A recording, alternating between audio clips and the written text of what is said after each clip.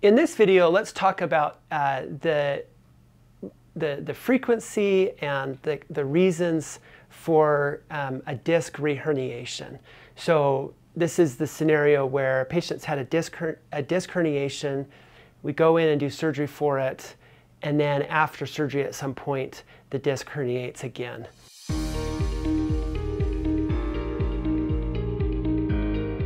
In the lumbar spine, disc herniations are very common. Most of the time they don't require surgery, but sometimes they do, and the surgical outcomes generally are very good.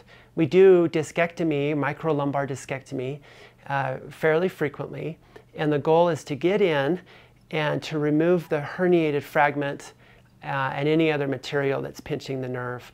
And again, the outcomes are very good.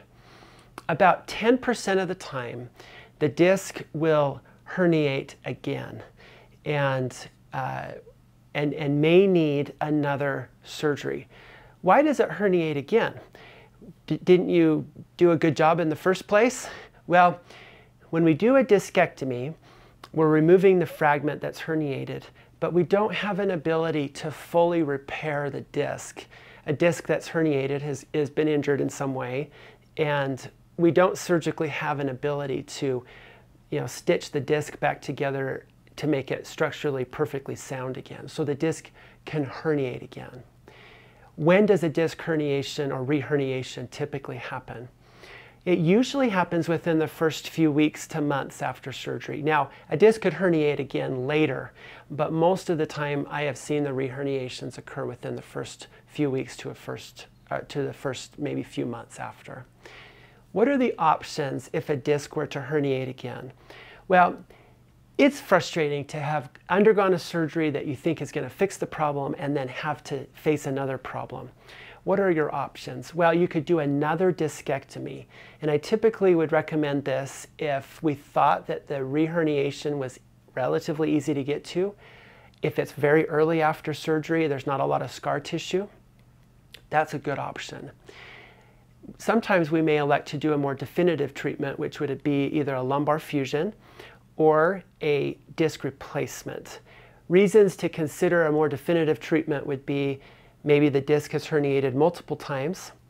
There could be a lot of scar tissue for which we have to remove more bone to work around the scar tissue, so we're not risking injuring the nerve.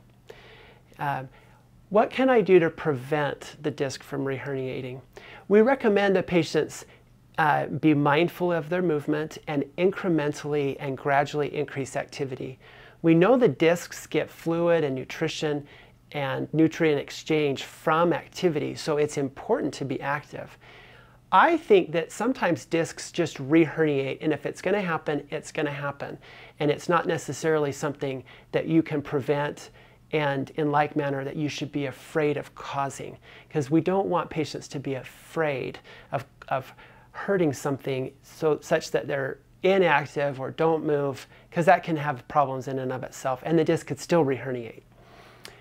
We recommend discectomy when we think it's the best option for patients, knowing that about 10% of the time the disc reherniates, but also knowing that we don't want to do fusions on every single patient with the disc herniation, and it's much better to do a more conservative discectomy approach in many cases. And if the disc reherniates, we have lots of options to manage and treat the reherniation.